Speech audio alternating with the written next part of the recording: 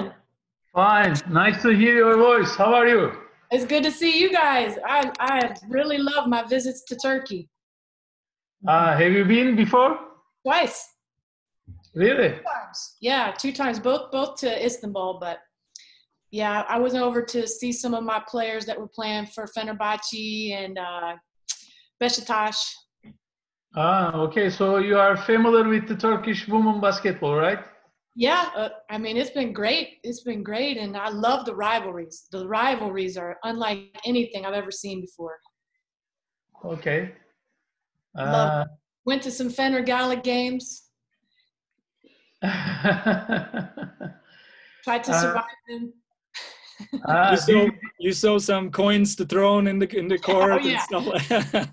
And then I also was over there visiting a couple of my players that were playing for Cyprus. And so there was a lot of security at that game too when they came in town. Okay. It's your time is very valuable. We are, I think we will speak all in English. So Emre will be the question asking. We already fixed that. And so if we have an extra question, we try to get permission from Emre and ask to you, okay? That sounds great. I'm here to help in any way that I can. So anything you guys want to talk about, feel free. Feel free. Thank you very much, Coach, for your time. And now, Emre, microphone on, and we follow you guys. Is it on? Mine? Okay. Welcome, Coach. It's a privilege and honor to have you here, especially for me. It's very, very special to have you here. Can you hear me? Yes. Okay. To me, you're not only the coach for me. You taught me the game, but also you made me a better teacher, a better man, a better father. So you mean a lot to me. I just want everybody knows that and appreciate for precious time and accepting my invitation. So I just want to start with there are many women's team coach here, but there are also a lot of men's team coach. So they might not know you well. I just wanted to let you talk about yourself, but I want to start with you are a former WNBA player, and you are a longtime WNBA assistant, and now you're the one of the few assistant coach in NBA women. So I'll let you talk and start like how was this journey start, and what are you doing in WNBA right now? What you did in NBA? I just let you to talk. Yeah, well, I think this is probably the most boring part of what we'll talk about, so I'll be brief about this. First of all, thank you, Emre, for just this invitation. As I just mentioned, I have loved my visits to Turkey, and I have so much respect for the type of basketball that you play over there and the level of coaching. And then I've had the great pleasure of working with Emre for years now, and just love his bright mind and his passion and his energy and his love for people and the players to serve them. And I'm very aligned with him on that. So I'm happy to partner with Emre and you guys anytime. My basketball journey began, as a kid, just loved the game, loved playing pickup with guys. That was my thing. I don't know how much you do that in Turkey, and we don't do it nearly as much in the United States as we used to, but going to a playground or just an open gym and picking teams and playing for hours and hours and hours where the winning team stays on, to me was the foundation of all that I believe now. And I think there's a lot of value that we've lost with players not playing as much pickup. One of the things that you learn a lot, especially when you're blonde hair, blue eyes, and you're walking up to a playground where you're probably the only girl and you're probably the only white person, you gotta prove yourself right away, even in the warm-ups, or you're not even going to get on the court. So you learn to what your strengths are, and you learn to be confident in your strengths and to bring that to the table. Because when you're playing pickup, you get picked because you help the team win. That's it.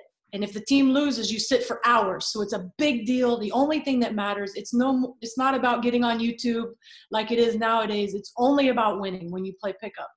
So if you're out there playing pickup and you're trying to do things that you're not good at, like a lot of players do nowadays, you're going to hear about it, number one, or you're not going to get picked the next time you show up at the playground. I think that understanding of your own strengths and accepting that and not trying to be somebody that you're not is missing in a lot of players nowadays. And that's one of the things I think that as a coach, we should try to recreate. And we can get into how we've done that. We did that in Seattle, because I think that's a foundational thing that goes beyond X's and O's, is putting your players in situations to figure out their strengths, accept them, and know them about one another, as well as their weaknesses, and embrace it, and not be apologetic, or embarrassed about the things that you don't do well, because the point of a team is that you're better together as long as you know your role. And it's better when they figure it out themselves, as opposed to it coming from you, because they often feel boxed in and controlled, as opposed to it be coming from peer pressure, which you'll hear me talk about a lot. The more we can create situations as a coach where the influence is coming from the peer pressure as opposed to the coach, the more powerful the influence will be on your team. Getting back to my journey, I played in college. The year I graduated from college, I was going to go to med school. My whole family is doctors, and the WNBA began the year that I graduated. So I thought, I got to at least try out. The NBA is starting a league for women. I got to at least try out. So I went to this cattle call. It was 450 players, and there was only 2 spots left for 1 guard and 1 forward. And it was just a meat market. And I was blessed to make the team after that, and played in the inaugural season of the WNBA, which was very, very powerful for me, because we have not had professional women's basketball in the United States as long as a lot of you countries have. So it was an important thing, I felt, to get that off the ground, and to give dreams and opportunities to young girls as well as young boys to continue their passion, if that's what it is. So I played in the inaugural season, got hurt, and that's what got me into coaching, because I got hurt young after my first year. And the love for the game and competition and the WNBA was still very much in my heart. So going to med school I was not ready to do.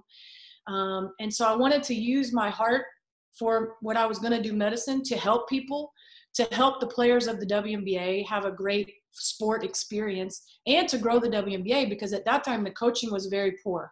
And it was frustrating to the players, especially our women who had been playing overseas in Europe, and et cetera, Asia, and had been playing professionally. So they were feeling very insulted by some of the level of coaching in the WNBA. So I wanted to help. That's when I started coaching in 1999 with the Washington Mystics.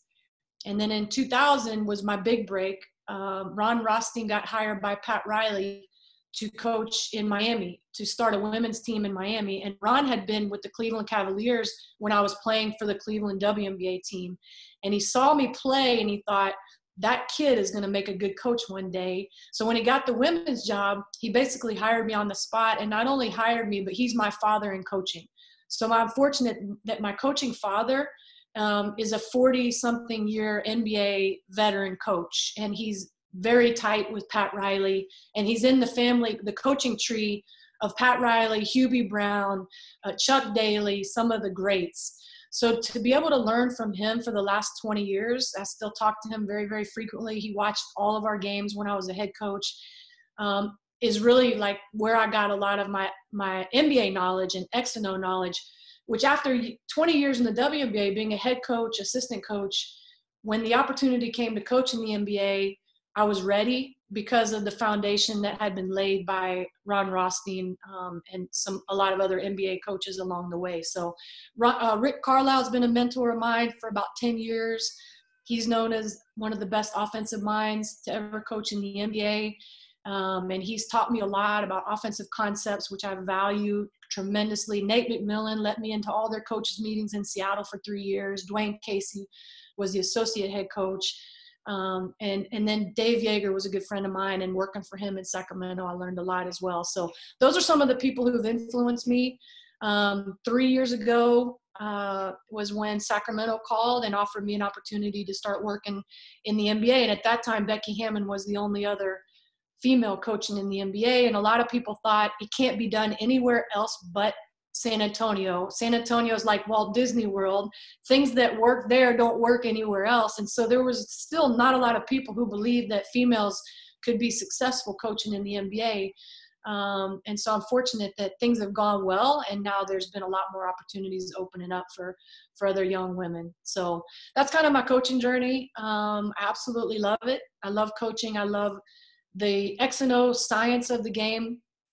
And I also love just the people leadership, team dynamic, getting the most out of your athletes aspect as well. So that's a little bit of my background. Emre, what direction would you like to go? Yeah, you touched a lot of good stuff and a lot of good points. So we're gonna come back to that. But now we're gonna talk about X's and O's. I know.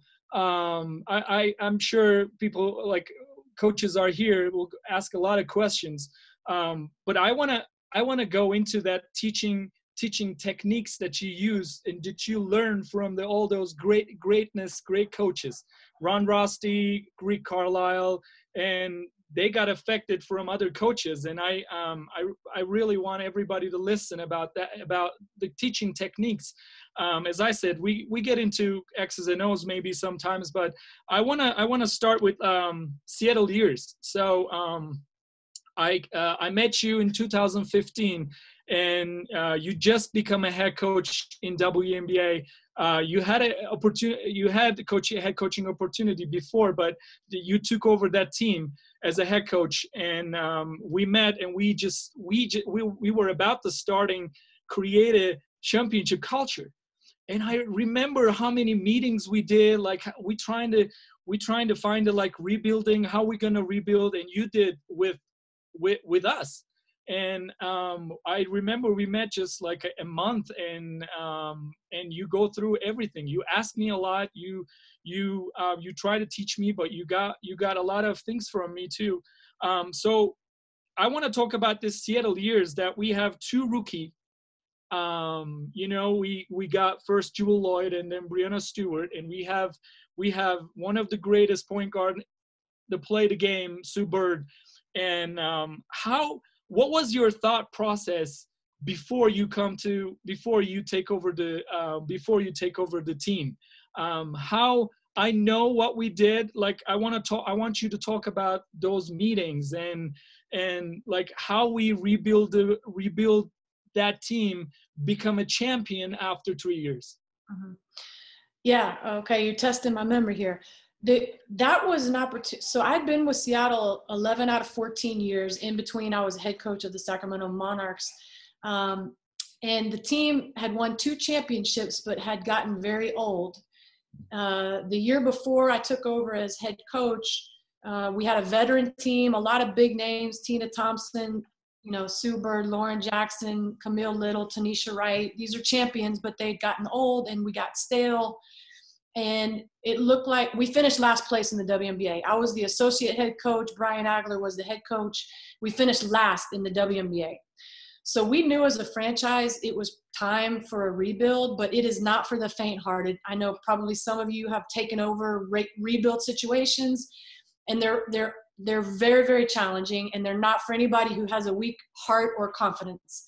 I wasn't sure I wanted to do it because I knew it was going to be a huge undertaking, and I would take a lot of losses on my record. But I had so much passion for that city and that franchise, and they didn't even want to interview anybody else. They wanted me to take over, and Sue Bird wanted me to take over.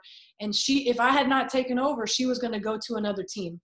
And that broke my heart too, because Sue, to me, needed to finish her career in Seattle. She's part of Seattle. So I just felt. So what Michael Jordan said, Phil Jackson, I don't want to play for anybody else. So Sue Bird said it for you. She said, I'm not going to stay around for a rebuild unless Jenny's here. So she was going to go somewhere else that was a championship contender because she was older, and I understood that. So I felt the responsibility to take this over, but I knew it was not going to be easy. So we put a plan in place. Again, we finished last. We put a plan in place for a 5-year rebuild where we would be in championship contention within 5 years, which is unheard of. It's very ambitious. There's several WNBA franchises that have never won a WNBA championship. And usually it takes, a decade or more to even get into contention. But we put that as a plan, and we put in systems that I thought would be the quickest way to achieve that goal. And then we were going to need some things to go our way. So anyways, we put that plan in place. It was a combination of championship culture, an offensive system, which I believe through my experiences was going to be a layered teaching, a multi-year teaching install, so that by year 3, 4, 5, it would be unscoutable, but it would be difficult to install. And if I had pressure to win in year 1 and year 2, I would not have probably installed this offense, because it takes time. But I knew if I had time, we would get to a point where it would be an offense that could win a championship and be unguardable. And then a defensive system that would fit the personnel that could run that offense. So I was looking for players that could fit together in this offensive system. And then I had to create a defensive system that they could execute, successfully, given the fact that I was going after more offensive players than defensive players, if that makes sense. Mm-hmm. So we put in place these championship systems, culture, put in place years before we were going to be talented enough to win a championship, with the vision that if we could get this foundation set, once we got the talent, we'd win it. And so that was kind of the approach that we took. And so I started with my staff, making sure that everybody understood it so that they could teach it and were aligned, which is always very important, because you get one coach on your staff that's not in agreement, not in a line, not loyal, and it can compromise the entire endeavor. So we spent a lot of time as a staff talking through things, getting on the same page, and going into war, so to speak, all together, and believing in what we were going to do, because we knew we would lose a lot early on. And we knew we needed to get number 1 picks, which was part of the plan, because we knew we'd need a franchise young player, which was Brianna Stewart. I know. So I also remember, like, on those meetings, like we were trying to find a name for our defense too. And I'll mention it for a while right now. So why it was so important for you to define everything with the names? Because one of the things I really liked about WNBA and NBA, everything that we work, everything that we talk, there was a name for it. There was nothing up in the air. Everything has a name. Every movement on the court, every cuts on the court, every pass on the court, everything that we talk, that was a name on it. And actually, we spend so much time in that terminology. Yeah. And one of the things I always thought that I want to ask you, why it was so important to find you a flow offense, a matrix defense. So I want you to talk about a little bit of matrix too. So go ahead. Yeah. So, there's a lot of science when it comes to the brain and the way that it works, that the power of words and language in making things come into existence. So there's always these subconscious effects of the words that we use. So as coaches, we do need to be intentional and mindful about what we name things, because it's going to affect how it works. We called our defense the metrics defense because it was based on percentages. And I had a group of players that were very offensively skilled, not the best individual defenders, but they were very smart. And if something made sense to them, they would execute it, and they could follow a system. So the metrics, I thought, fit our personnel because it was based on playing the percentages defensively and really understanding all the analytics that are out there today about what is a high percentage shot, what is a low percentage shot, and then building a defense that forced the lower percentage shots as much as possible. And I knew that my players were smart enough that they would get that, and it would give them more confidence defensively to know that they were playing the percentages and that everybody beside them and behind them was on the same page with the same high level goals, possession to possession. And then we built our systems from that. So it's high level, and then we went based on the percentages, and we schemed our pick and roll defense, and everything else, our closeouts and everything else that you can think of was all filtered through the theme of playing the percentages. So that's just an example. But like, for example, our pick and roll defense that was our primary base pick and roll defense in the middle of the floor, was what some people call a drop, where the post player's back and the guard is going to go over or under, usually over. But instead of calling it a drop, which a lot of people call, to me, that's a passive term. You know, it's like going to let you come to me. We called it a wall because that just connotates more aggression, and you're in control and they're going to react to you instead of you reacting to them. So that small change in language, I believe, and I think there's a lot of science that backs it up, affects the mentality of your players when you use that terminology. You know, Good. The other thing, Emre, about language that's so important, you know, there's a lot of talk about culture, and we all know how important it is, but not everybody knows how to create it. Culture, and you know this from traveling the world, language is a primary component of culture, and it brings people together. It unifies people. If you guys did not speak English, we would not be having a unified conversation right now.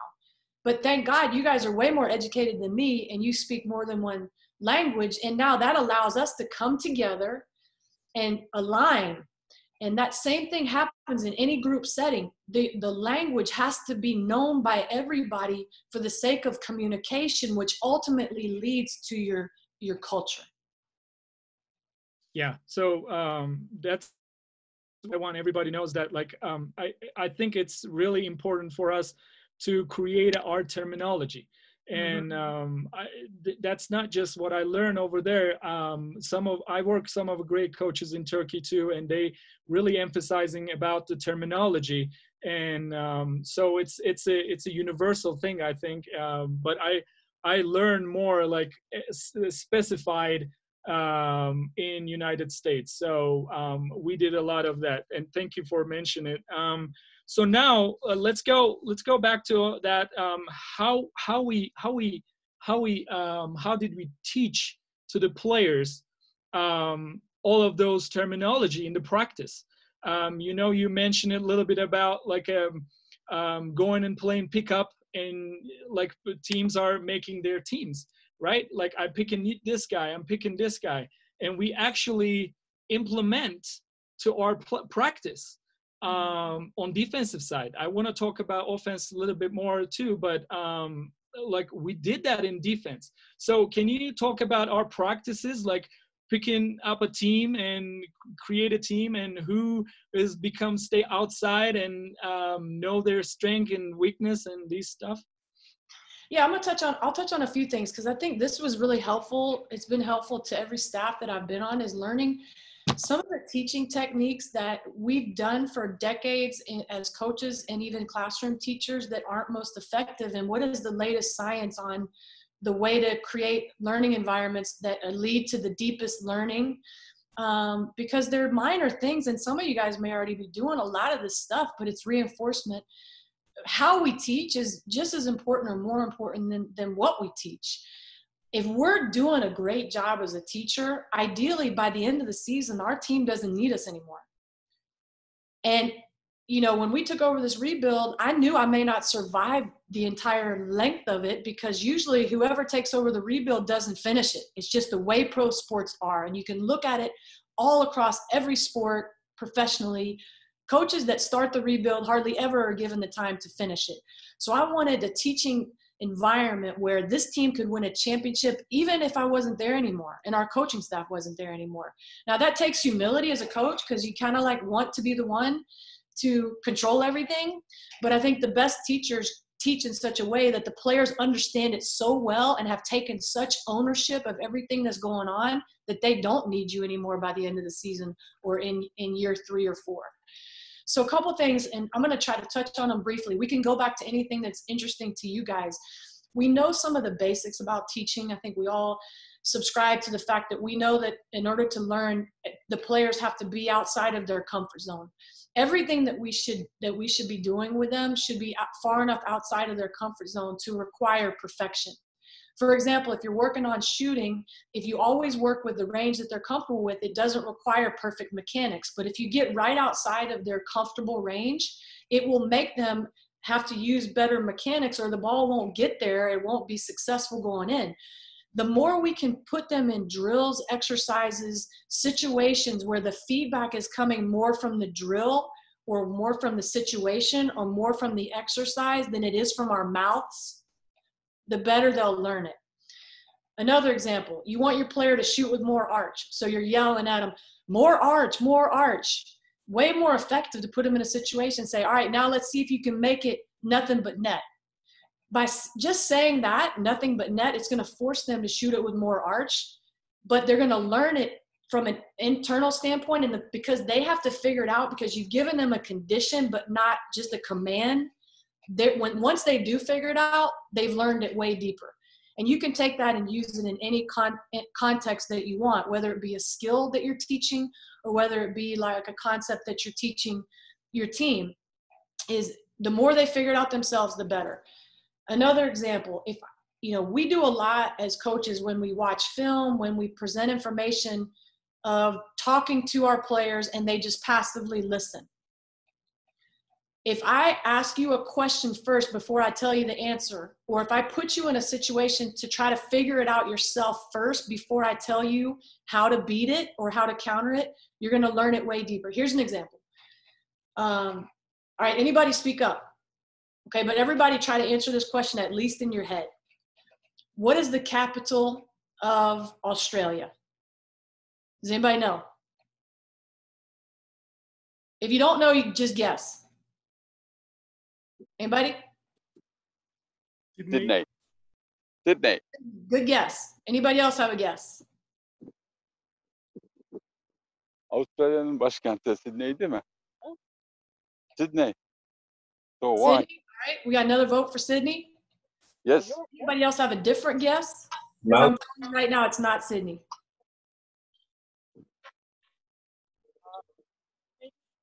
Melbourne. What? Melbourne.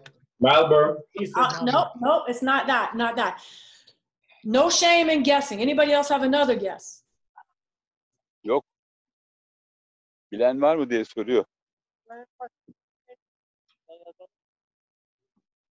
I don't know if I heard that. What? Canberra. Somebody got it. That's it. Canberra. And so the capital of Australia. I didn't know it. I just Googled it. Oh, that's no.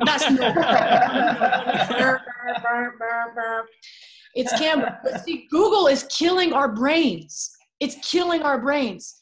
And we kill our players' brains in the same way because we tell them answers before they try to solve it themselves. And by me asking you the question, what is the capital of Australia? And whether you get it right or not, just you trying to answer it first and guessing or even thinking about it, when I tell you now the capital of Australia is Canberra, you're probably never going to forget it.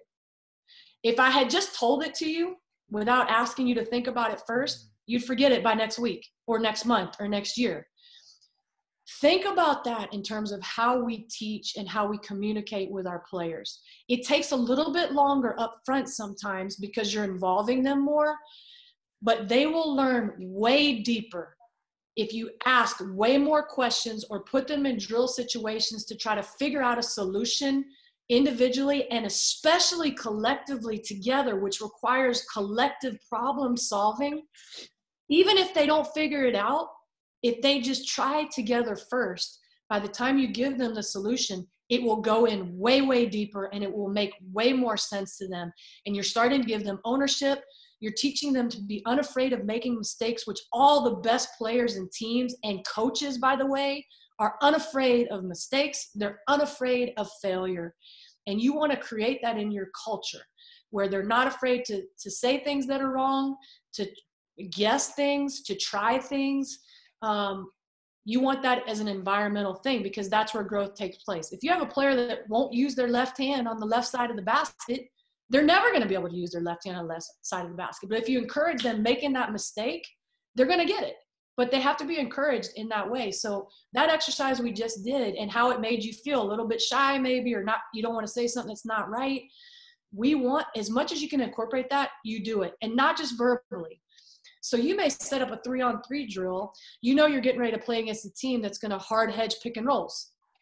And so you set up a 3-on-3 drill and you say, okay, defensively, we're going to hard hedge pick and rolls. And you don't tell them how to counter that offensively.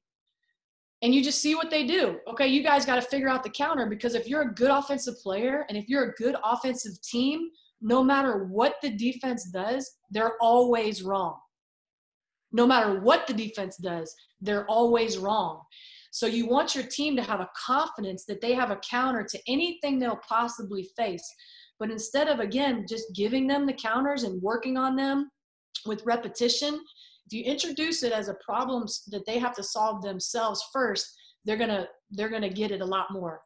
Another situation, okay, we're going against a team that they're gonna mix up going over and under on pick and rolls. So we're gonna work on that offensively, but you're not gonna tell them the techniques offensively of moving the screen down or flipping it and rescreen or whatever it is that you believe in and teach to counter going under. Let them try to figure it out first. Whether they're successful or not, it'll go a lot further when you help them. And another thing about pro players, and especially smart-ass pro players that think they know everything, if you let them try to figure it out first, it's going to help you as a teacher if they fail and they can't figure it out, because by the time you chime in and it's now you're helping them because they tried to figure out, couldn't have success. Okay, now you give them a tidbit or you give them a little tip and it helps them and they're ready for it, because a lot of these players think they already know everything and how they can do everything anyway. So putting them in a situation to fail so they want your help is very helpful. I don't know if that... you mean like you then I know it, but I want everybody to understand it. So so you create an environment. You create an environment them to figure it out more than telling them what to do. Is 100%. That correct? And then if they can't figure it out, then that's when your feedback, you can give them feedback, and the ground, so to speak, has been softened. The ground has been softened, and your feedback will go in like a dynamic seed and explode into some fruit. This drill, one of my favorite drills defensively, we called it the dog drill, D-O-G, to develop the dog inside of them collectively. Because I told you, I didn't have great defensive players. I had great offensive players, but I needed to develop a defensive mentality in them as a group.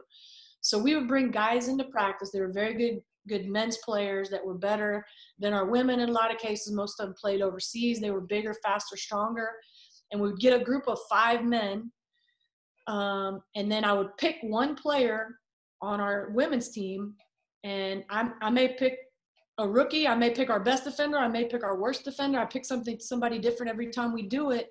And I'd say, okay, Stewie, Brianna Stewart, I know you're a rookie, okay, but we're going to do the dog drill. Here's the drill. Your team has got to get 3 stops in a row. However you want to do it, you figure out your own pick and roll schemes, you figure out your own techniques in the post, whatever your schemes you want to have, it's up to your team. You got to get 3 stops in a row. The ball cannot even touch the paint, or it's not a stop. If the ball even touches the paint, it's not a stop, because our defense is based on protecting the paint. So you guys have to figure out how to do that. You got to figure out who you're guarding, what your matchup is, what is appropriate pressure, what's a smart pick and roll scheme for this combination and that combination, what you're going to do against cuts, what you're going to do in the post. You guys have got to figure it out. Look at your personnel, look at their personnel, and figure it out. Now, Stewie, pick your 4 teammates. I know you're a rookie. We're not worried about hurt people's feelings right now. We're worried about winning. Pick your 4 teammates, and you guys will stay on the court as long as it takes. If it takes an hour, we'll be here an hour. If it takes 2 hours, we'll be here 2 hours. But you guys have to figure it out. 3 stops in a row, ball can't touch the paint. Pick your teammates. So many things come out of this. First of all, they start learning who they trust and who they don't trust. Helps me as a coach when it comes to people complaining to me about playing time. If I have a player that wants to play and thinks they should be playing more and their teammates never pick them, I don't really have to say much. You better get better defensively, because your teammates don't even trust you. So if your teammates don't trust you, I'm not going to trust you. It helped me a lot. It wasn't about me not liking this player. Then they have to figure it out themselves. So they could call like little mini timeouts. They were short timeouts if they wanted to, like, yo, we can't close out long on that dude. We can't go under on that dude. Let's switch this matchup. And they start figuring it out together, how to install basically a defensive system in these conditions. And it developed a collective confidence and communication as well. We would get in big possessions of games. Emre, you probably remember this. And we get in timeouts. And I'd go talk to my coaching staff. And by the time I'd come back to the huddle, I'd hear all of them, dog drill, dog drill. We need one stop, dog drill. And they had a confidence, even though they weren't great defensive players, that collectively they could get a stop when they needed it. So that's just one example of a drill where I'm incorporating a lot of those concepts of them taking ownership, them problem solving, them figuring it out. And if they're really struggling with it, I may have a tip for them at some point, but it's not going to be until they try for an hour or whatever to figure it out. And then I may say, you guys realize the main crux of your problem is this, and give them a little tip. But I wait a very long time and try to let them figure it out themselves to the point of where they're so frustrated they're about to blow their heads off and they need a little help and they're looking at me for help now, if that makes sense. The next concept I want to skip to real quick, because I think this one is one that we get wrong a lot as coaches, and there's a lot of reasons why, but it's life-changing. We usually teach in our classrooms and on the court with what's called block training, repetition. We believe that repetition is the way to develop a skill or a team skill. And so we work on something and we rep it. So let's say we're going to work on, it could be anything, closeouts. And we go against players that are good drivers. And we just go one after the next, close out, close out, close out against somebody that's just driving the ball. And as a coach, we're telling them, drive it, drive it, drive it.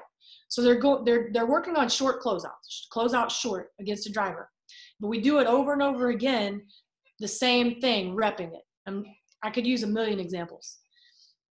That's block teaching, okay? Here's a better way to explain it. Let's say if you guys know what baseball is, it's a very popular sport here. Hitting a baseball is one of the most difficult skills in sports.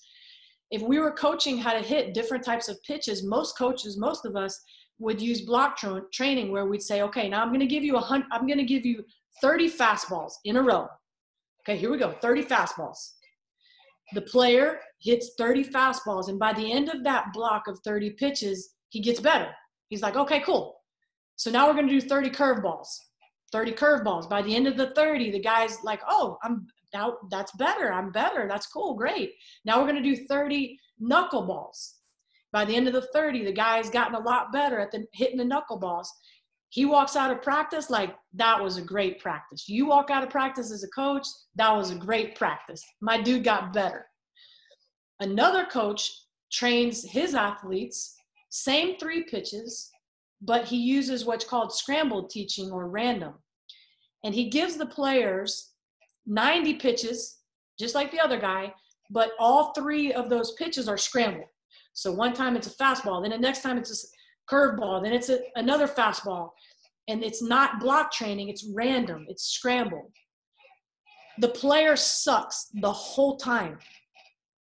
He wants to hit himself in the head by the end of the workout, and you are frustrated like that was a waste of time.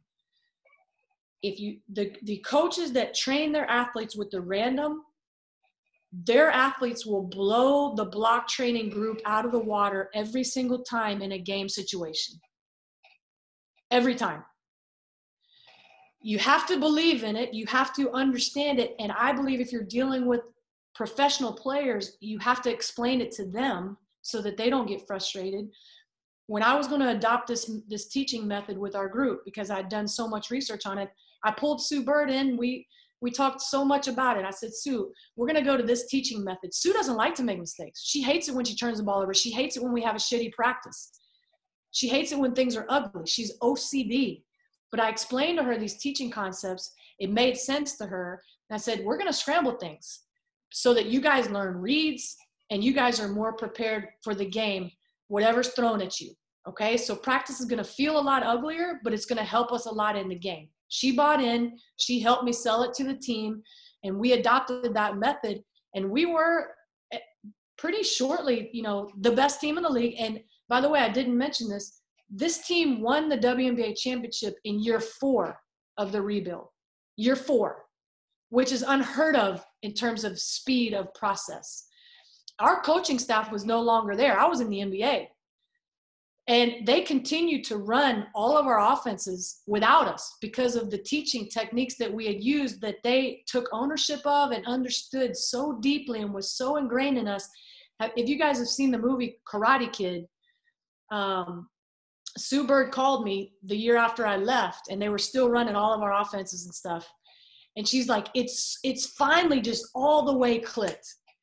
And it's like you Miyagi'd us. Like, you know, Miyagi was the teacher, like wax on, wax off. She's like, you Miyagi'd us. Like, we just do it in our sleep now, because it was so, the way that we taught made it so instinctual to them. And these are some examples of some of the techniques that we use. Jenny, I think I don't know if anybody, like, I just want to stay here and explain a little bit more about your like the drill, that the teaching technique that you mentioned. It's a block teaching or a random teaching. As I understand, you said it's more understanding, or like more result on the random teaching, because block teaching, when you, like, I remember we were playing 3-on-3 or 4-on-4 or 5-on-5, it doesn't matter, and you never mentioned the players that, okay, we go hedging on the side, we go icing on this side, we do this and we do that. You always say, like, you know, the player tendency, so play according to player tendency. And so, like, we just let them play, let them decide what they wanted to do in defense. Yeah, and eventually we're going to have a system, but the more they have understanding to figure things out on their own, then when you do tell them what our system or our game plan is going to be, they understand why you're doing it and they buy in. Here's one other concept that has to do with that. If I were to take a classroom, and you guys, I'm giving you concepts because you need to take ownership of it and use it, whatever makes sense to you. But if I take a classroom and we have a week to learn some material, I have 2 classrooms. And the first classroom, I teach them the material on day 1. On day 2, I teach it again. Day 3, day 4, day 5, day 6, I teach. And then on day 7, we test, okay? The other classroom, I teach the material on day 1. On day 2, I test them. Day 3, test. Day 4, test. Day 5, test. Day 6, test. Day 7, test. The group that was tested all week blows the group out of the water that was taught all week. We need, as coaches, to do way more testing than teaching. If that makes sense. Yeah, so now you can maybe talk about show and go days for us. Yeah, so we split up our two-a-days instead of the traditional way of teaching all throughout your practice, okay, stopping them, giving them feedback throughout practice. We wanted to test this model. So on our two-a-days, when we were installing our offense and our defense, as well as our culture, which all need to be aligned, by the way, we would use the morning session as our teaching session. We called it show and go. So we showed in the morning. We would install our offense. We would install our defensive concepts, you know, a little bit at a time. We would do some individual work, reinforcing it. We would do video. We give them a chance to ask questions. It was a slow time of teaching and communicating and answering questions. When we came back in the afternoon, it was our go session. And in the go session, I instructed my coaches as well as myself to shut up.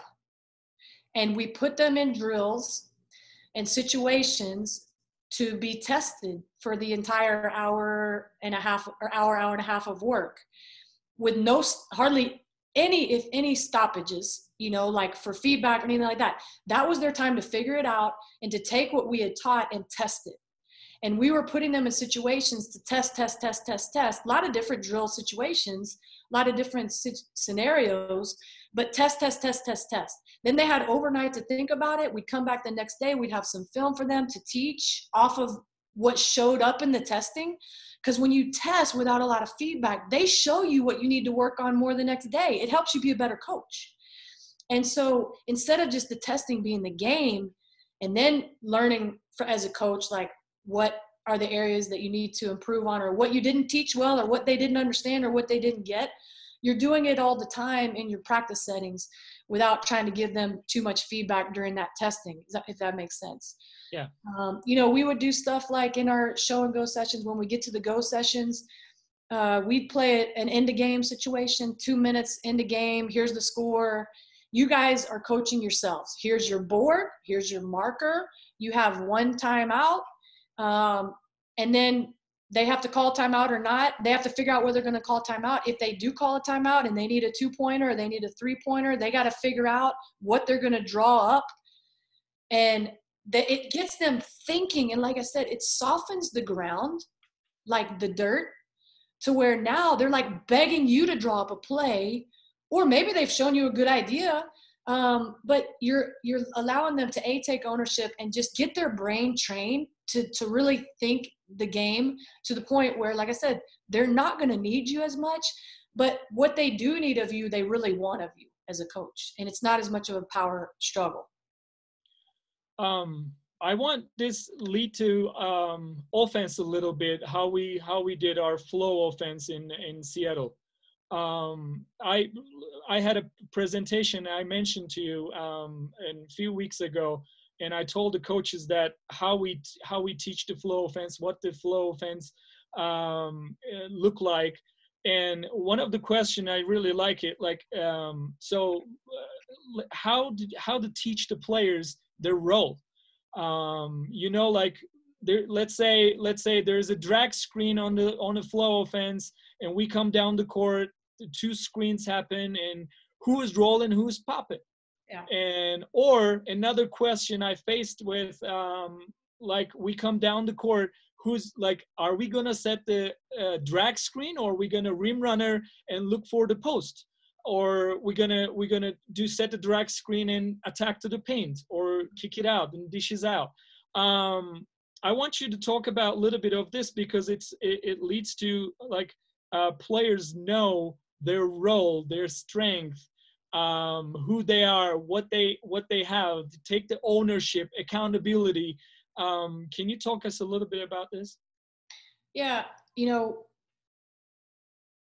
there's a lot that goes into this. Like I said, your culture, which you should be speaking of, should be reinforced every single day through your systems and how you teach. One of our pillars, we had 6 pillars of our championship culture. These are the characteristics of championship teams. So if you guys want to be a championship team, we need this type of culture from day one, even before we have the talent to win a championship. We are going to carry ourselves as a championship team. And one of the pillars was humility. And the definition of humility is not like shy, weak. The definition of humility is knowing who you are and who you're not. And this goes for us as coaches too. And being unapologetic about both.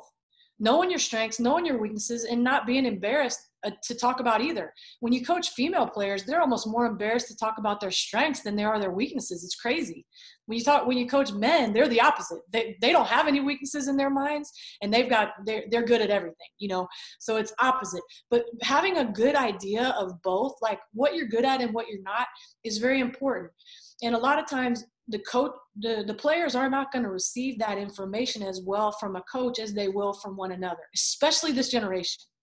This is a whole nother phone conversation if we want to do it. This generation is unique, and it's different than any other generation that's ever come before them. And there's a lot of evidence as to what that looks like and why. And it's because they've been raised on social media since the day they're born. And it's affected a lot of things in how this generation behaves. But one of the things about this generation is they don't value older people the way that we might have, where we looked up to older people and we wanted mentors and we wanted feedback from coaches and we cared what our coaches thought. This generation, most of them don't give a shit about older generations, but they care deeply about what their peers think. So if we know that about this generation, we want to use that to our advantage in trying to get them to play in their role. So some of these drills that we've been talking about, but there's a million of them where the feedback comes from within the team is going to be way more effective. And that's one of the things I mentioned at the beginning with pickup. In pickup, there's no coaches. If you're trying to shoot a bunch of threes when you can't shoot and you're playing pickup and you're going to lose and have to sit 3 hours, you think the other guys on the court that you're playing with are not going to tell you about it? Like, get your ass in the post or set me a screen, but stop jacking those shots, right? That's what you do when you play pickup. We don't talk like that anymore. So we try to set up an environment where the players understood when we talked about playing to their strengths, it was for the good of the team. It wasn't any coach trying to box them in or limit them. It was what was best for the team. And they needed to decide that as much or more than I did. So when we put them in situations where they had to win, every drill was like winning or losing. And there was a person on the team taking a bunch of bad shots and they were losing every time, then they need to tell each other about it. First of all, they should be smart enough to stop doing it if they're causing their team to lose. But second of all, they should have the confidence to confront one another as to what their strengths are, and not just confront when they're doing something wrong, but reinforce what their strengths are to do more of it right. And that's a good technique for us as coaches too. Like, instead of saying, don't do this, don't do this, don't do this. Hey, when you do this, you're unstoppable. Hey, when you see this read and you make this cut, nobody's better, you know, and reinforcing the positive of what you want them to do as opposed to what you don't want them to do. But a lot of that was set up in our drill work, Emre, in terms of it all being competitive and the pure pressure of them wanting to win every exercise, and they wouldn't win or be successful if they weren't doing things they were good at.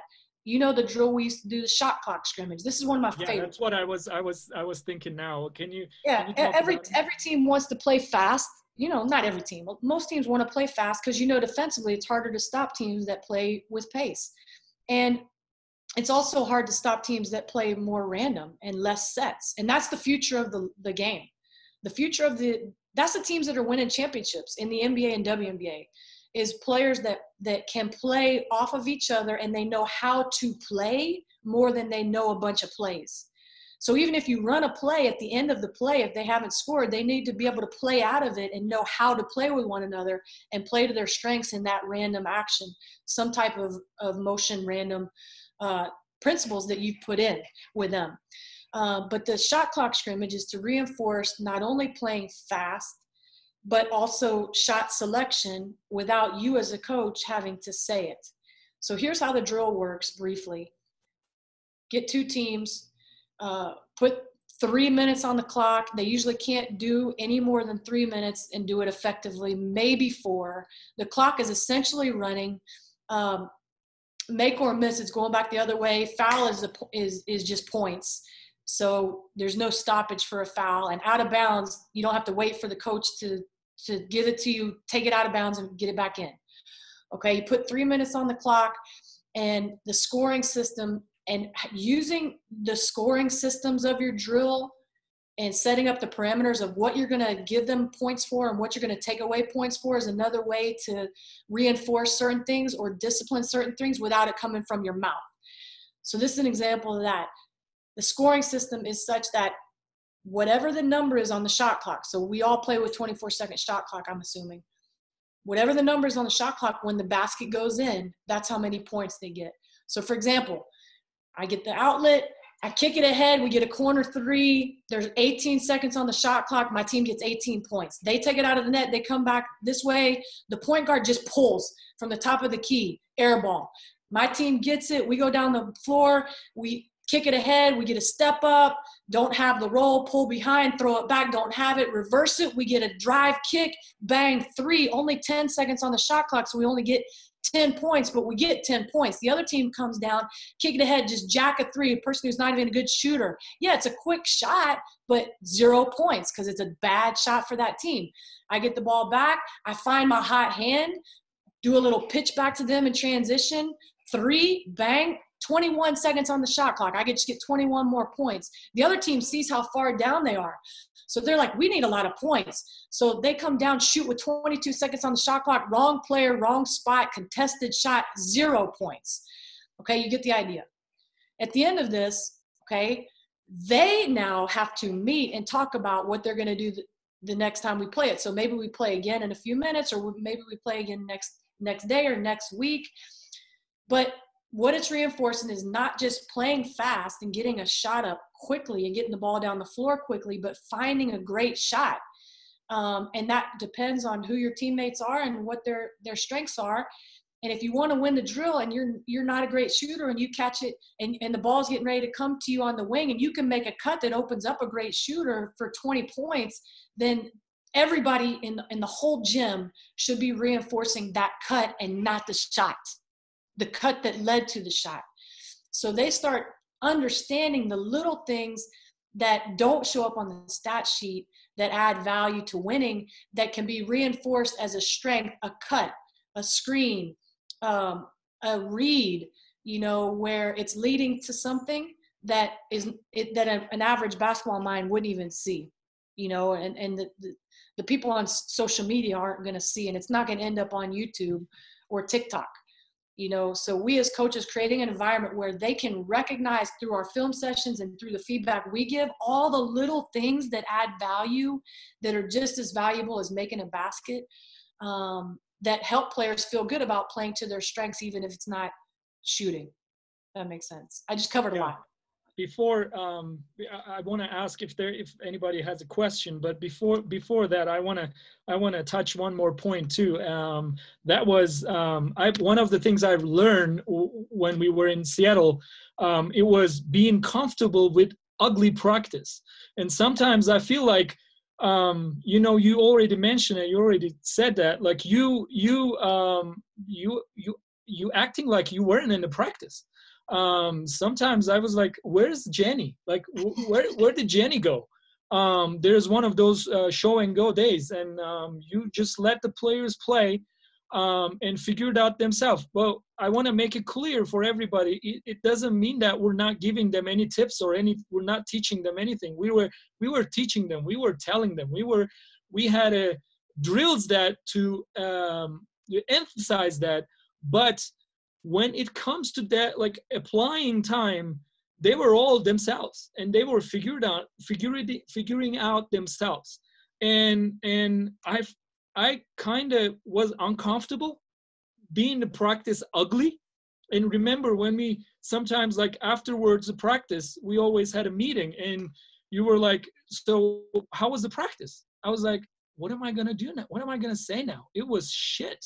I mean, it was bad. But at the end of the season, I felt like players are understanding each other more. Players are communicating more. And it's just come from, we let them to figure it out. But in that, Emre, you may or may not remember, when it came to the day before a game, and I knew we would need confidence going into the game, I would structure practice in such a way where it was going to be much less failure, and it was not going to be ugly. It was going to be more of a feel-good day. True. But I was the one controlling that without them knowing. Okay, this is good. We're 3 days out from a game. This is going to be a strategically ugly day of improvement. But when we get to day before, I'm going to be putting them in situations to be successful. So we go into the game feeling like we're the shit. Yeah. Murat abi, is there any question for Jenny for now? Like, let's just give a pause a little bit, and if there's any question, I see Erkan abi wants to ask something. So let's go to questions a little bit. Murat abi, can you hear me? Tamam, Erkan sorar mısın lütfen? Okay, so hi from Nashville, Tennessee. Thank you. Yeah, I'm in Nashville right now. That's where I was born and raised. Oh yeah, it's a good city. You'll like it. So yeah, I'm working here as a professor. So I had first of all, thank you very much for your sharing. And I have one question and one comment, okay? Yeah, I'll start with the comment. You mentioned that about testing method. We use also in college. So, but the good things important thing for testing method, you need to make good assessment for your test. Make a good evaluation for your test. While you're making your test and every player has failed, this is not their problem. This is problem of your coach staff. So you need to do something yourself.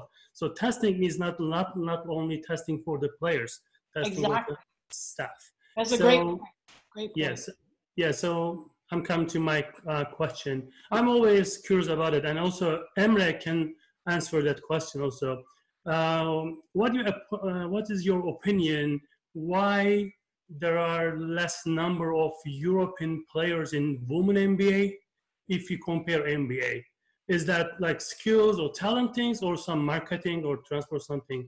What is your opinion? Why the number of the European players less than the NBA, which is in playing the women? I've been NBA? out of the WNBA a few years, but Emre, is that true? Because it used to be that WNBA had more, percentage-wise, more foreign players than the NBA. Well, I don't know the example number. I will check and I will study that. I promise. I checked weeks ago. Before I say something, I want to study it. But Arkanabi, I would say this: there are more NBA teams, and there are very, very few WNBA teams, like 12 to 30 what, Jenny? 30 teams. So maybe the percentage of it might be a little bit off, but I agree with you, and I really don't know why, but there are really good players from Europe that been leading like MVP and leading scoring in WNBA. One of them, Emma Messaman, Belgium power forward, is doing an amazing job here. There's a French players played a long time, but there are not many. I agree with you. And I really, one thing I do know, I'm sorry to interrupt you, Emre, is that one thing that, like, WNBA has not historically paid as much as Europe. No. WNBA. That might be one of the reasons. When I coached some European players before, if it wasn't a good experience for them, like they weren't on a team where it was a good experience, then they'd be like, screw it, I'm going back to Europe. Like they would take it or leave it. Like WNBA was something they seemed to aspire to do, but they also weren't making as much money. So if it wasn't a good experience, then it wasn't always worth it for them. I don't know if that's a factor now. Yeah, I wrote some article about it. It says same thing like you said. So that's why I asked your opinion. So I think the one reason for they don't come here about money and also the other marketing stuff. Yeah, it makes sense. Yeah. Thank you very much. Mm-hmm. Any other questions? I want to ask one question. Emre? Yeah, go coach. Jenny, Jenny. Yes, I will introduce myself. Don't worry about it. Zafer Abi, introduce yourself first. Yes, I said I'm going to introduce myself. I was head coach in that you were talking about the Cyprus team with Emre.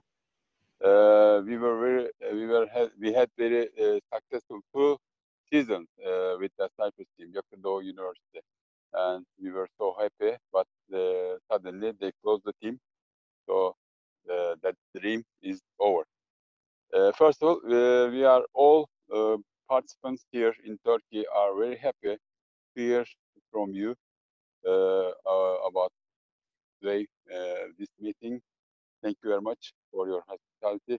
You are really doing great job here, and very interesting conversation for up to now. My question is, we did it in our team 3 stops in a row. You talk about that defense. When you start that drill, you are not. Are you putting some rules for that, or you leave the players and start watching what they are doing in the practice. That's my first question. And my second question is, you did good pick with Brain Stewart and Jewel Lloyd, of course. They are really great players, and they show them this by in the United States national team also. One of them is the starting five. The second one, Lloyd, is maybe the best sixth player. Was that a great plan for you in Seattle, or every team in the NBA or WNBA lost a few games in the end of the season and try to get the draft advantage by losing those games? Is it regular? That's my second question. Thank you very much. Okay, so the second question is, do teams in the NBA and WNBA try to lose games on purpose to get a draft pick? Yes. Yes. Yes. But both leagues have taken measures to try to eliminate that. Like in the WNBA now, they go off 2-year record. And in the NBA, they're making some changes too, to try to eliminate that, because like in the NBA, at the end of the season in the NBA, sometimes there are as many as 1/3 of the teams not trying to win games anymore, which is not good for anybody. So both leagues are looking at that and trying to figure out ways to keep parity in the league and help teams that are struggling with higher draft picks, but to discourage the losing on purpose. I don't know how much, if you can eliminate all of it, but they're trying to limit that. First question, with the dog drill that we did, we really didn't have a lot of rules. Like I said, we made it even harder than just 3 stops in a row, with the fact that the ball could not even touch the paint. Yeah, that's couldn't even get in the paint. So that really forced them to learn what was appropriate pressure for each one of them. It taught them how, when they were off-ball defenders, how to discourage drives by being in the gaps and stunting at the ball and showing congestion, showing a crowd, so to speak, to discourage a drive, especially if it was a mismatch. Or maybe they would even preload to the ball if it was a mismatch on the ball. But they had to start learning all these concepts of, as a unit, doing something very, very difficult. The reason why we made it no paint is not just because it makes the drill way harder, but there's a lot of analytics, a lot of numbers that show that the field goal percentage of offensive teams, when the ball touches the paint at any point during the possession, is significantly higher than a possession where the ball does not touch the paint within the possession. And so it was a foundational principle of our defense, was no paint touches. And we knew that if we were doing a good job, the ball would not be touching the paint, and that would allow us to stay out of scrambles, to keep us out of rotations, to enable us to be in mostly short closeout situations, as opposed to like long, many, many steps to close out, which are extremely difficult, and to keep our matchups by not having to rotate and scramble. And that helped our rebounding, because our rebounding goal was a defensive rebounding percentage of 80%, which is a big challenge. And you won't get that goal if you're in scrambles all the time. So this was a drill that was just reinforcing our foundational principles without saying them. Thank you very much. Thank you very much. Thank you, Coach. And also, I want to thank you. One more thing about. Oh, you're muted, Coach. This is basketball. Thank you. Sorry, I missed that. You were on mute. Sorry? You were muted. Can you say that one again? Yeah, yes. I want to thank too much for Emre, that you keep him with you in Seattle and improve his basketball. Thank you very much for that also. Oh, you guys have created a good one in Emre, so it's going to be hard for y'all to get him back, because I'm taking him anywhere I can.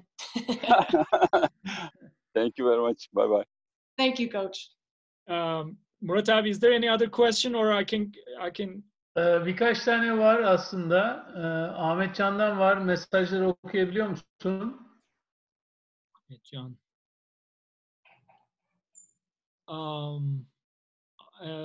One other coach asking, I think Rick Carlisle is one of the exceptional coaches in the NBA right now in terms of hardcore coaching.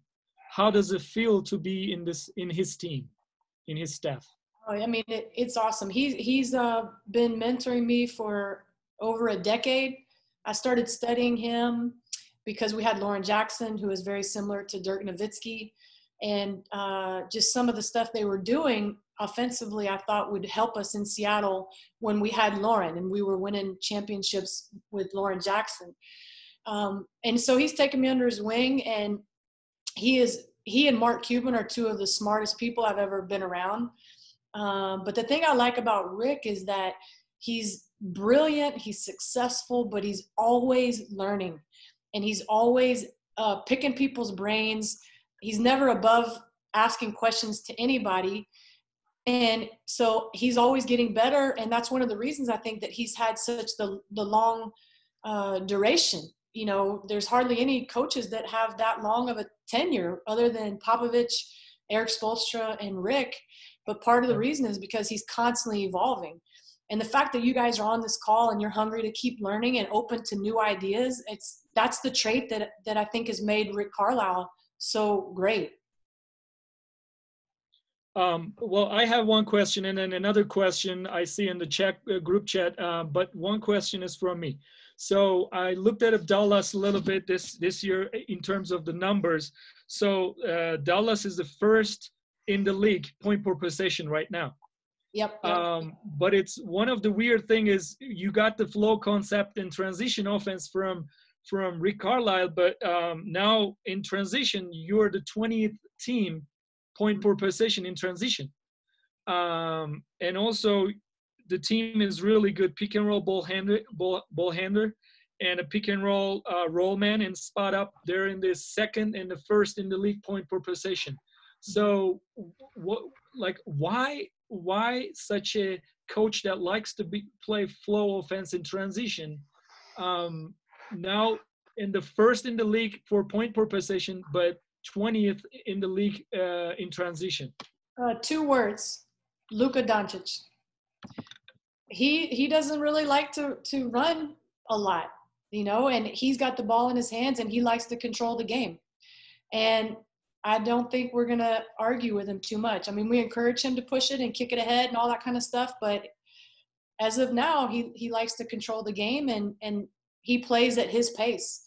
And so that's the short answer. He's a great player, and we're not gonna try to overcoach him. Put it that way. And probably that's why you're good in pick and roll ball handling and pick and roll man in the first in the league and the second in the league point per possession.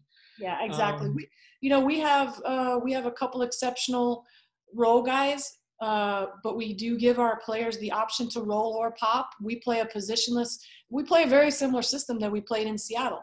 The future of the NBA and WNBA is what they're doing in Seattle and what we're doing in Dallas. It's 5 out spacing,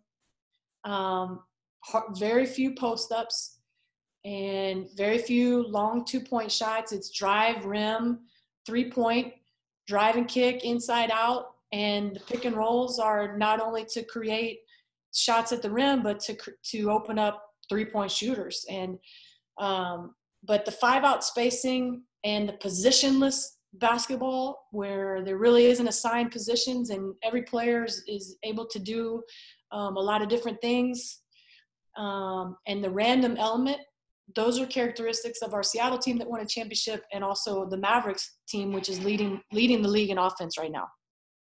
You know? Yeah, I in my presentation, that's what I wanted to show coaches that. I'm just moving downstairs because my baby's getting away from the nap. So I'm still with you guys. I just got to get out of the way, or I'm going to have a baby crawling in my lap. So can I ask other question? Can you hear me? Yeah, sure. Keep it going.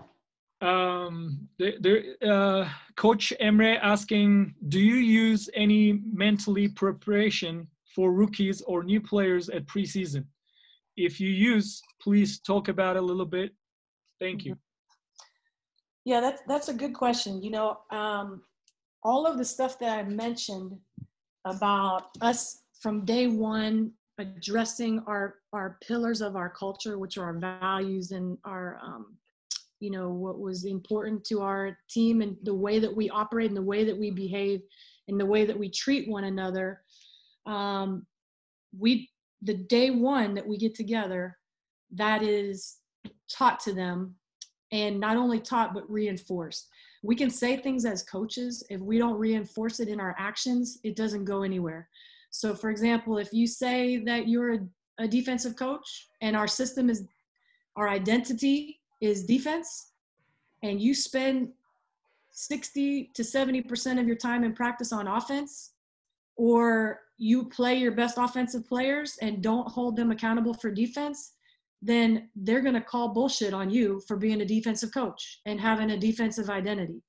So whatever your cultures, your principles are, you have to reinforce it and be very, very consistent in being that's the main thing that you're going to discipline and reinforce, if that makes sense. So the mental part is ingrained in everything that we do.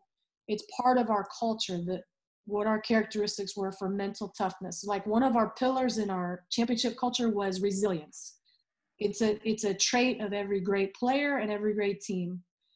Resilience meaning mistake response. So you make a mistake and you bounce right back.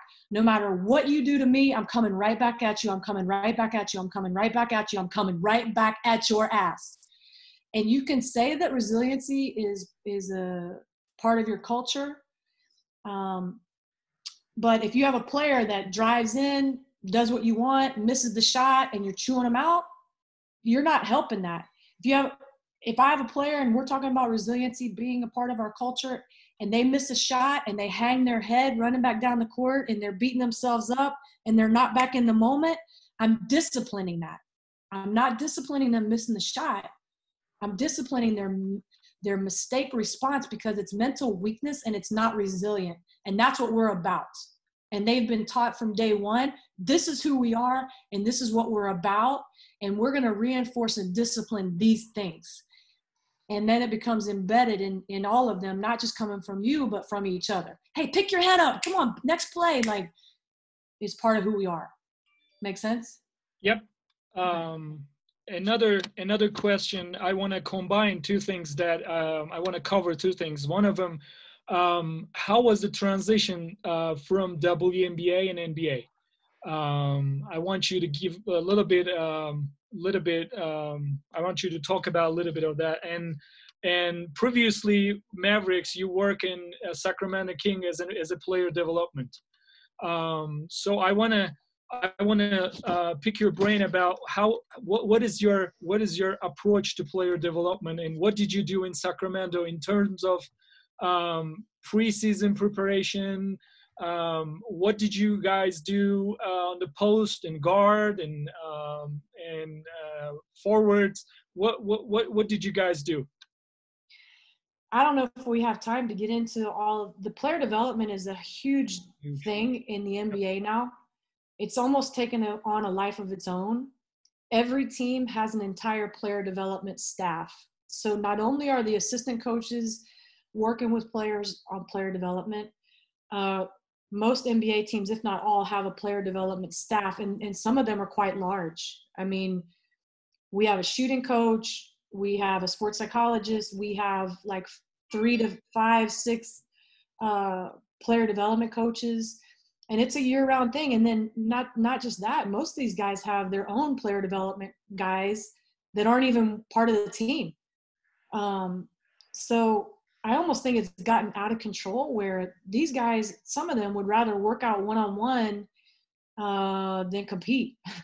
You know, they love these individual workouts, and their player development guys, especially the ones that aren't associated with NBA teams, just kiss their butt, and they're just part of their entourage. And I don't know if they get them a lot better for what's applicable to the NBA. I think the best player development coaches, whether you are coaching a team or you're just a specialist in that area, have a great sense for the player that you're working for, the individual player, and how to make them the best version of themselves and how to help them be best at what's going to get them a role on a team in the NBA, or the role in, or going to help them with the role that they have with the specific team that they're on. So you have to have a knowledge of that, I think, as your starting point. I don't think any workout or any workout plan would be the same for any two players. And a lot of the weaker player development coaches just do the same thing with everybody. They do the same thing. They say the same thing to players for shooting. They say they do the same ball handling drills. And the good coaches tailor make every workout and every plan for that specific player to make them the best version of themselves in the role that the coach is going to want them to be on their team. You guys know that from being coaches. Like, you don't want somebody coming in and working with your player on something that they're even at best going to become mediocre to average at, and you don't want them doing in the game, So we want players to work on their weaknesses, but we also don't want them to not be reinforcing their strengths. We don't want them working on their weaknesses that's only going to get so good anyway, at the detriment of mastering their strengths. That makes sense. Yep. And Emre, coach wanted to ask question. I think Ömer coach wanted to ask question. Hi, coach. Thanks for being with us. I have real quick 2 questions. First of all, I guess you track it, but do you track the number of paint touches during the games? And what's the goal, number of paint touches for a game? I mean, the pace is different, time is different, but we can check the possession numbers and we can arrange for ourselves. And second question is, now, like in NBA, I guess I really don't know women NBA, but I guess it's the same there too. Like mid-range pull-ups is over. Like nobody is shooting now in between twos. So just layups and catch and shot threes. So as a development coach, because like defensive mentality is right, no paint touch, as you said, and they look to run the shooters off the line. So as a development coach in NBA or women NBA, a lot of people like making players practice these pull-ups in between jumpers, or just there will be no more pull-up jumper shots? That's a great question. The first question I don't know the answer to. We have like 10 analytics people, and we don't really talk about it with our team here. Other than we will say to them at halftime or in a timeout, like, yo, we're not getting any paint touches. We need inside out threes. We need an emphasis on the ball touching the paint, or vice versa on defense. Like the ball's getting into the paint too much, or we've had 5 stops in a row where the ball hadn't touched the paint. Well done, So we kind of use it as a more general thing. I can try to find out the number if you would like. If we even have a standard, I'm not sure. You're muted, Coach. Yeah, sorry. I mean, it will be great if we can have it, so Emre can send us a message, so we can also focus on it. Because I'm also an engineer, so I like this math stuff too. So I believe in basketball it's very important too. Yeah. And your next question is, I don't think there's a hotter topic in coaching now, and a more widely debated amongst coaches in the NBA, is the value of the pull-up jump shot, if there is any anymore. Because the analytics guys, I mean, we have an analytics guy on our staff getting paid millions of dollars. Okay, so these guys, we have analytics staff, sometimes 5, 10 guys getting paid a lot of money by our owners. And they're convinced about these numbers, and they're talking to our owners, and there's a great amount of pressure on us as coaches to adjust to some of the numerical research that's out there. And one of the things that all the analytics guys will tell you is that there is no place for the pull-up jump shot anymore unless it's end of shot clock or end of game. If it's one possession end of game or it's end of shot clock, there's a place for it. But within the context of a game, that shot will get you beat over time, which is a dilemma, because as players want to take that shot, especially if it's open. It's counterintuitive to players to not take an open shot, especially one they believe they can make, and they probably can make. And it's counterintuitive to a lot of coaches, especially coaches who've been coaching a long time, to not want to take what the defense gives them. The numbers show that over time, that shot will not beat the other shots, points per possession. So I think knowing that is important as a coach, that it's not as valuable a shot over time, but then figuring out your way within your personality and leadership style and strength of your team and your personnel, how you're going to handle that, and whether you're going to address it at all, or whether you're just not going to practice it, or whether you're just going to reinforce taking more threes, or maybe it's personnel based. Like, this is the question that every coaching staff is asking, to be honest with you. And it's one that we all need to be talking about and having these tough conversations and thinking about if we want to keep up with the game, because there's not as much value in that shot over time. And so how do you handle that player development?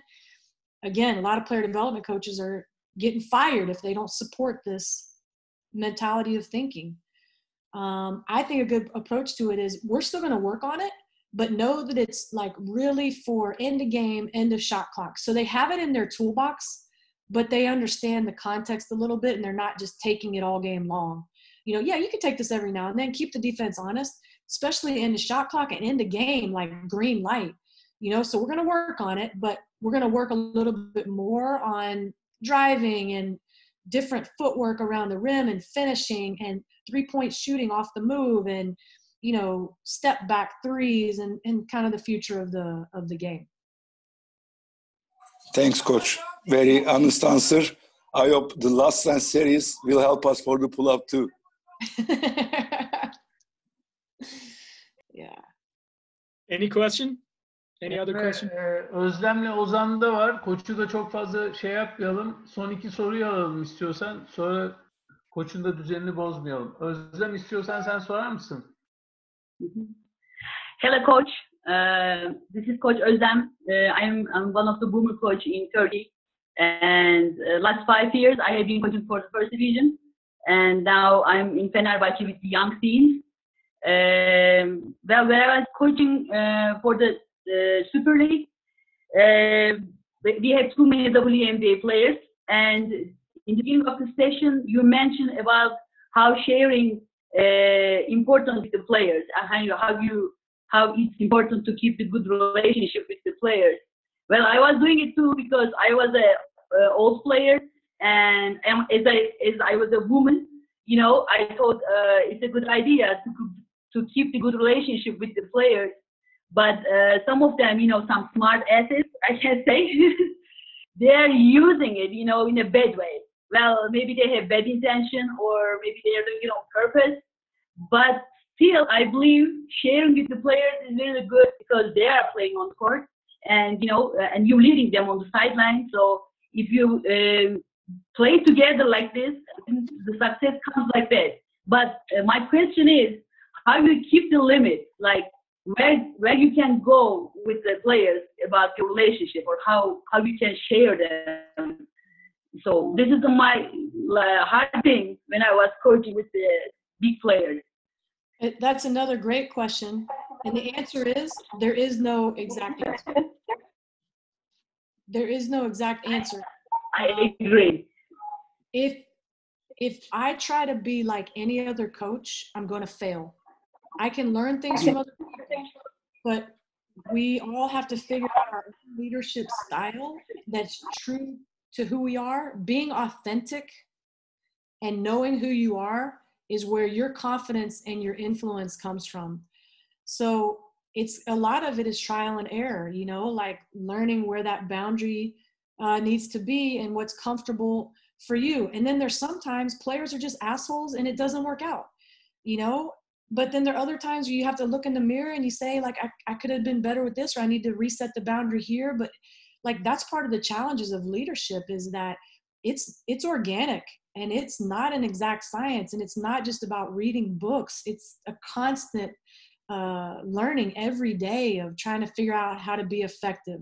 And it is helpful to have good people around you that can also give you feedback. Like, your coaching staff is vital. People that you trust more than they know basketball, that you trust them, that they want the best for you, and they'll tell you the truth, you know, and help you to continue to grow as a coach, not just have to learn everything by mistakes.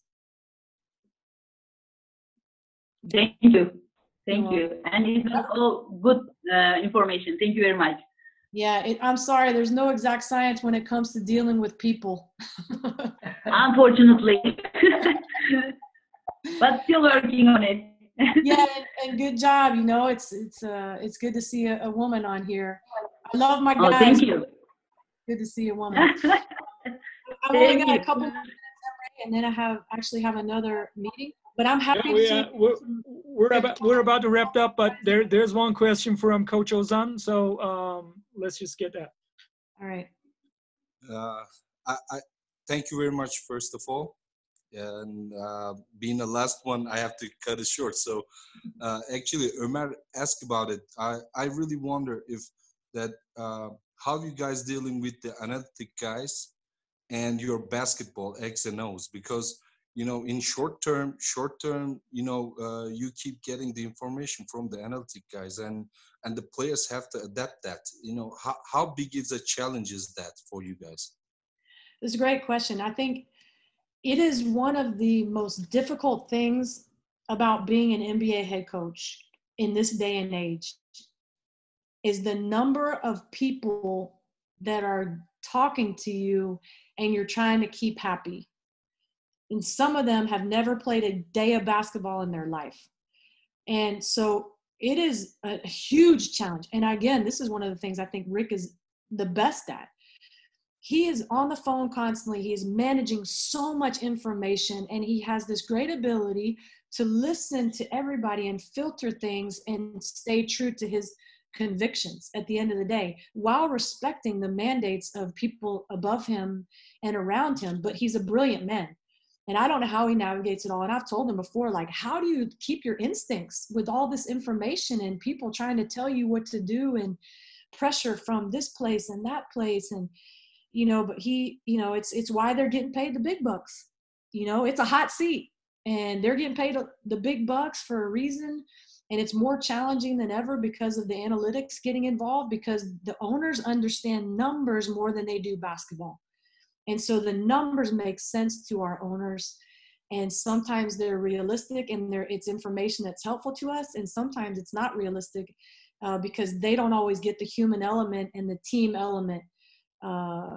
Because they're numbers guys, but they do bring some interesting things to the table. And I think it's our responsibility to listen with an open mind and filter it and try to stay open to the future of the game and the way it might be going without losing yourself and your convictions in the process. Like, for example, the 5-out spacing is proven to be better. You know, you got to figure it out now. Figure it out how to apply 5-out spacing. You know, it's been proven, and a lot of people don't know this. I'll give you guys a tip that even a lot of NBA coaches don't know yet. But it was old school thinking and that transition defense was more valuable than crashing the offensive glass. And so most teams, you know, like the Spurs for many years, like didn't crash hardly anybody offensively. They just got back and got their defense set. And now the numbers are starting to show, and they have the science to prove it, that it's worth selling out to crashing a lot more than what we realize, and it doesn't hurt your transition defense. It actually can help keep teams from running on you. And it's a great counter to running teams, and it's a great counter to teams that switch defensively. So when you're going against the Houston Rockets and they're switching defensively, you put even more emphasis on crashing the glass because it's another way to make teams pay for switching, for example. So just something to think about, but I wouldn't have known that, and our staff wouldn't have known that if it wasn't from our analytics team. And so they do have value. Thank you very much. Thank you very much. Thank you. Yeah. Any other question, Coach?